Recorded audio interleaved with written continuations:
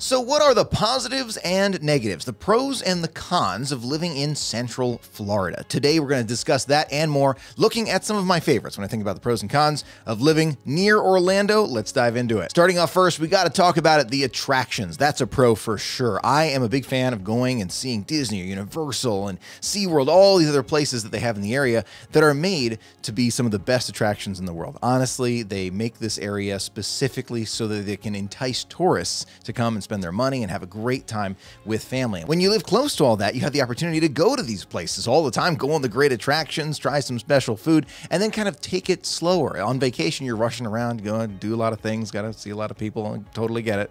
But when you're here and you live in the area, it can definitely make for a much more relaxed pace when trying to kind of enjoy some of those special amenities and attractions and more. On that same note, I had actually never been to Universal, SeaWorld, some of the other places that we've been to and still need to get to, by the way, in Central Florida before I moved here. When I moved here, that's when I had the opportunity to kind of stretch my legs a little bit and try the other places and really see how great they are. And the reason for that is because, you find something that you love and you just go back again and again and again. And then once you live in the area, you have the opportunity to kind of stretch your legs a little bit and try different places in the area because you have so much more time in order to try those places. So it's really great to have that opportunity and just to have more time in general. Now, with those amazing attractions and things meant for the tourists, one of the pros/cons, and I'm going to get to this is combined here, it's the tourists. The reason why I say pro/con is because on the con side, you have more traffic, right? You have more traffic, and it just kind of creates congestion everywhere. Not just on the roads, but like at the airport, like everywhere. Everywhere, there's just more people.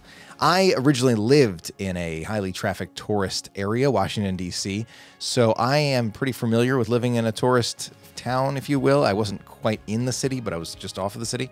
So I know what that's like. I'm used to it personally, but if you come from a town where it's just not as much going on, then I can totally understand how it feels a bit overwhelming. When you come to Central Florida and maybe you're thinking about living here or whatever it is, it can be a lot all at once with so many people coming from all over the place, which is actually one of our best benefits. I think it's a little bit of a pro, but from all over the place, bringing all their unique ideas and food and culture, it's really spectacular, but it can add a lot of traffic. So just, I guess, pack your patience for life. It's probably the best way to think about this one.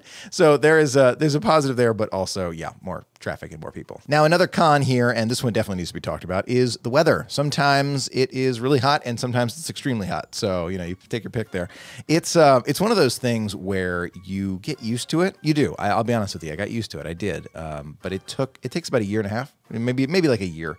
You have to go through that super brutal first summer. You have to do it. It's like a mandatory thing. Otherwise, you'll just come in winter and say, oh, this is how it is all the time. Then once you move, you'll experience the summer and you'll be like, oh my gosh, what? Yeah, so it's very, very intense for the summer. You get the humidity, you get the heat. And some people are like, oh, I can take the heat. It's the humidity that really gets you. So you learn to adapt. You stay inside a lot. You wear different clothing, more shorts, short sleeves, and you hydrate. I cannot stress hydrating enough. It's one of the things that I did not do well enough at first. I'm getting better at it. I'm still trying to get even better at it. But you got to do it because that humidity will just drain you all day. Another pro/con, because this is going to vary depending on where you're coming from, is the cost of living. Now, if you're coming from Hawaii, it's going to seem like it's not very expensive to live here. If you come from Washington, D.C., it's going to seem like it's not very expensive to live here. I had a friend who lived in Tennessee, and it seemed a lot more expensive to her to live here. So it really depends where you're coming from. It's not as expensive as many areas in the country, but of course there are areas that are less expensive. No question about it. So it comes down to like this level in your mind, like what are the positives and negatives of that situation for you? I believe that it's not as expensive, but again, I'm coming from DC, one of the most expensive areas to live probably in the country, New York, California, of course. But yeah, it's more expensive there. Here, it's not as expensive, but it's getting more expensive all the time. No question about it. I think we can all probably see that on the ground. It's getting more expensive to live in Central Florida. Another positive there, though, is they have a lot of growth in the area. So you see a ton of like buildings being put together, homes, of course, townhouses, condos. There's a ton of construction. That's also a positive and a negative. And it won't be forever, of course, but they keep the roads in pretty good shape and they're just kind of always doing something. Someone's got some project going on. So it's one of those things where you kind of deal with it because it's like positive progress and construction and all that.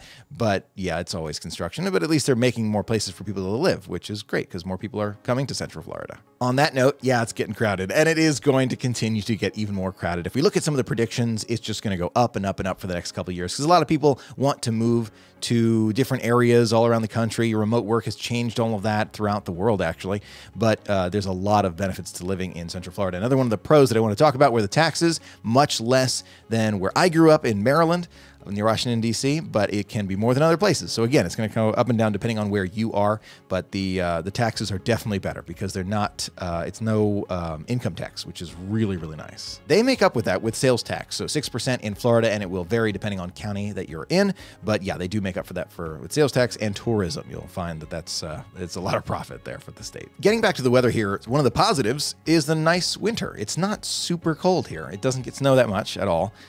And it's usually pretty nice for, I want to say, like 3 months of the year. It's really, really nice. And there are some months, like this January-ish, where it can get cooler.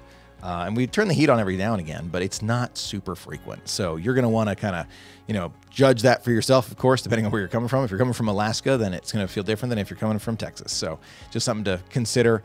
The winters are nicer here. On that note, the snowbirds also come to Florida. What are snowbirds? It's actually a person who lives up north or somewhere where it's usually pretty cold in the winter and migrates down south for the brutal winter up there and mild winters down here. I think there's positives and negatives to everything, in life too. But for the snowbirds coming down, I think it's good. A lot more people here. It's positive for the economy, like for people buying things. But at the same time, all sorts of driving practices are found here. That's another con for sure. When I was in Washington, D.C., a lot of different drivers came there too, of course, tourist area. But here it's even more, let's say, diversified, where you see a lot of different people driving in different ways. So some people will go slower in the left lane, some people will go faster in the right lane. And it's people cutting each other off in different directions. The driving down here can be a little erratic at times. It's not super bad. It's just one of those things to be aware of. I'm just being straight up and honest with you. Now, in terms of schooling, I've heard a mixed bag on this. Some schools are considered great, others not so good. So it really depends on specifically which school your kids are going to. So it's just something to be aware of. I've heard good things and bad things. So it really does depend on exactly where you are. There is no doubt that Central Florida is a growing place. A lot more people coming in, and it's a good thing. I think that the more people we have, the bigger the economy can grow in Florida, and then the more opportunities that everybody has. I think personally it's a good thing, but I know that there are positives and negatives to that as well. Thanks so much for being a part of the fun with me today, and a special thanks to our patrons for making all of our videos possible. Until next time, have a magical day, and I'll see you real soon.